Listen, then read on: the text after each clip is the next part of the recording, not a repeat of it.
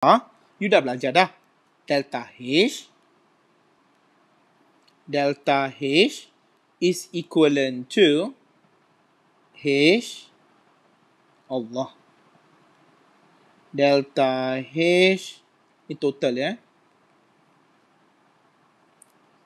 Product minus delta H reactant.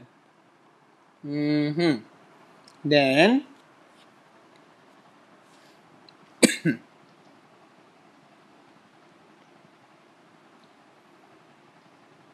okay. Ataupun you boleh kira delta H dengan cara ini. Delta H sama dengan Q over mole. Okay. Apa benda ni Nanti saya ajar lagi Okay. So, dia ada satu lagi cara tau nak kira.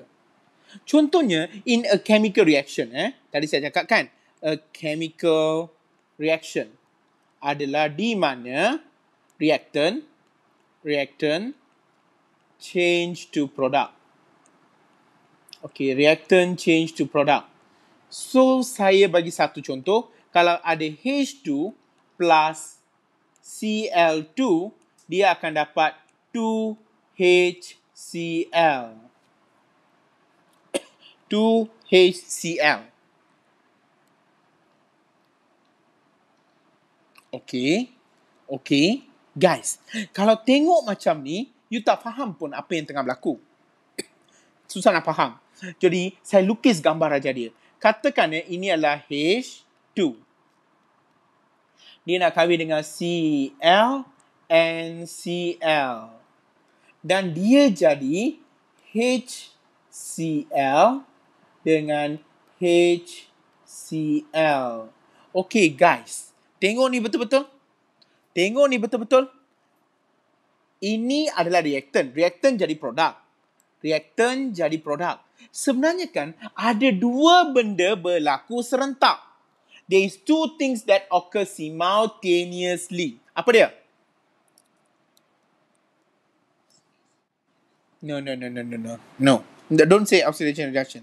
Tengok betul-betul gambar raja ini. Ada dua benda berlaku serentak.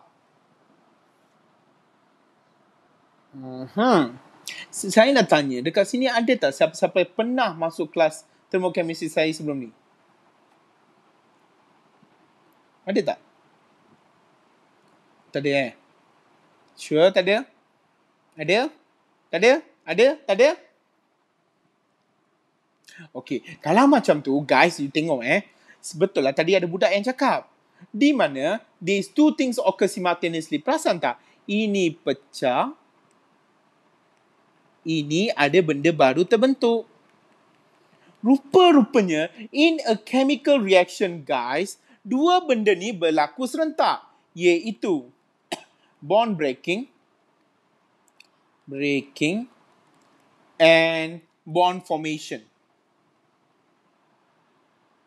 Bond breaking and bond formation. Okay. Dia ada bond breaking and bond formation. Okay, dengar Okay. So, maksudnya, ini yang dekat sebelah sini ni, dia kena pecah. So, dia adalah bond breaking. Saya label balik. Okay. Dan juga yang ini adalah bond formation.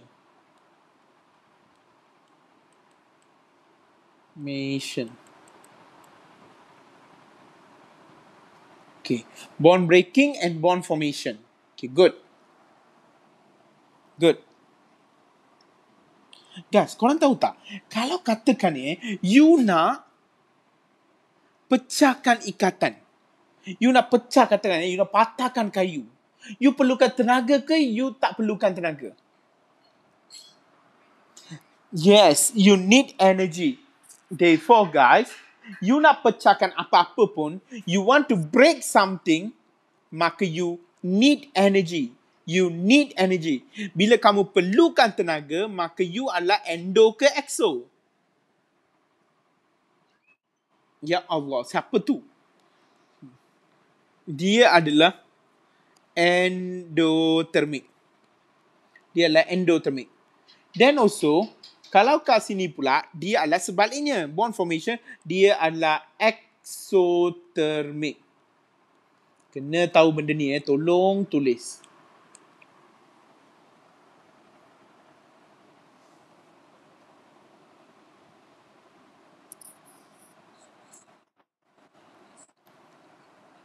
Ya, betul. Itu yang saya nak cakap lepas ni.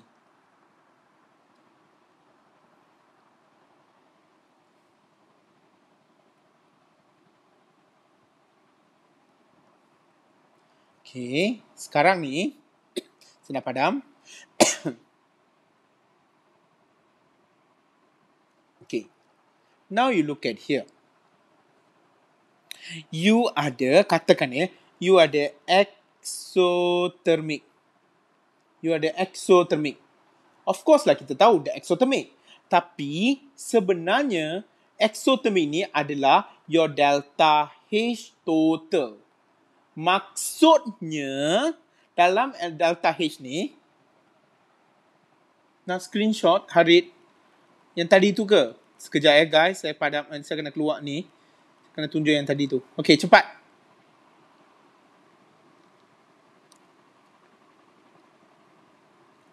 Dah. Okay, good.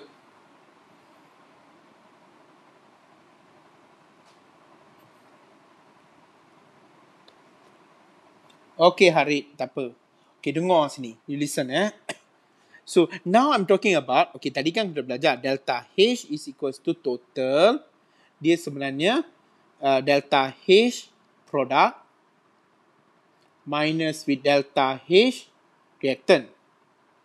Tapi sebenarnya kan guys, formula lain dia adalah delta H exothermic tambah dengan delta H endothermic. Inilah jawapan dia. Dia sebenarnya exo dengan endo berlaku serentak.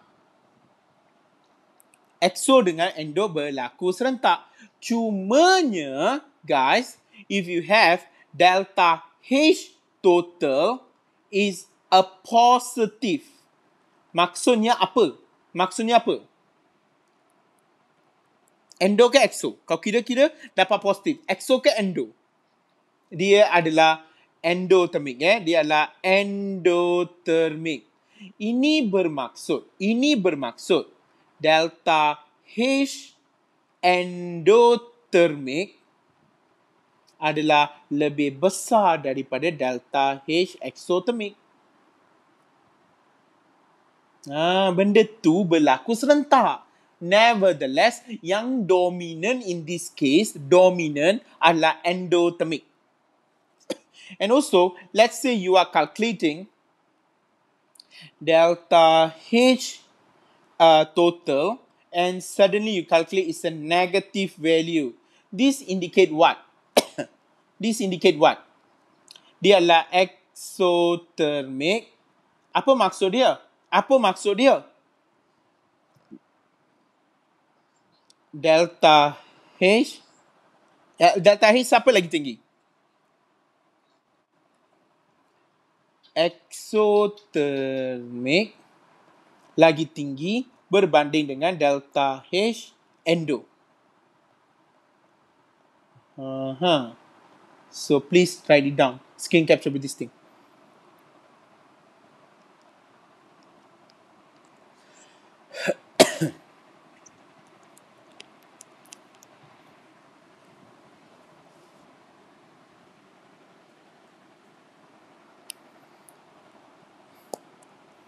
Tadi saya dah cakap, endothermic tu bond breaking ke bond formation? Dia adalah bond breaking. Maksudnya, dia adalah bond breaking. Allah. Breaking. Dia adalah bond breaking. Kat sini adalah bond formation.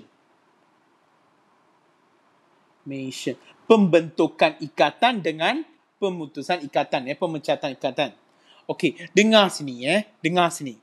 Maksudnya, dalam endotermic, rupa-rupanya dia adalah dominant bond breaking berbanding dengan bond formation. Kalau exothermic, dalam exothermic, dia kan exo lagi dominan kan? Maksudnya, bond formation dia lagi tinggi berbanding dengan bond breaking. Ini jawapan dia.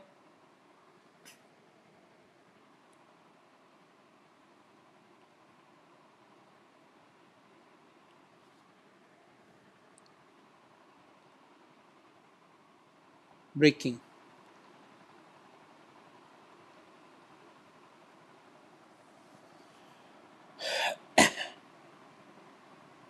Okay, done. Maka, formula dia bolehlah kita tulis macam ni. Delta H juga boleh dicakap sebagai bond breaking tambah dengan bond formation forming. Inilah jawapan dia. Sebenarnya kan guys, ini dengan formula yang pertama tu sama je. It's the same stuff. Kenapa saya cakap same stuff? Bond forming ni exo ke endo?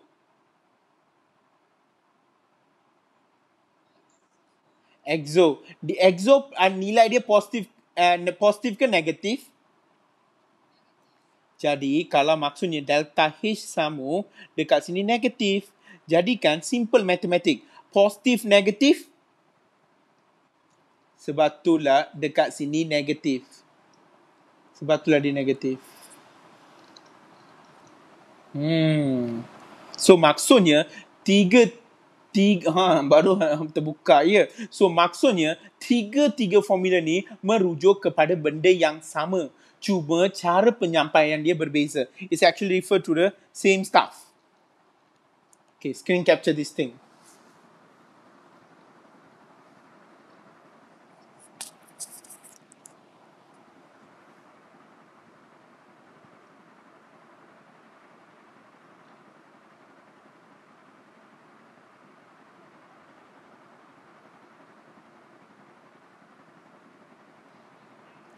Okay. Any question, guys? Please do ask me.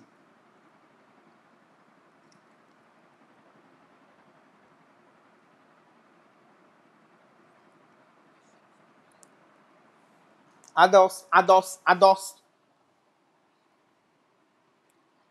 Semua crystal clear,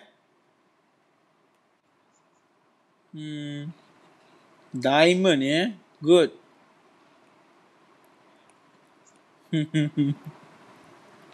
Okay lah. Kalau since semua dah clear, kita boleh proceed kepada ni, Okay, saya dah ajar bond breaking, bond formation, delta H and those things. Kita ada lagi sedikit masa. Kita akan continue, Jom. Allahu Akbar.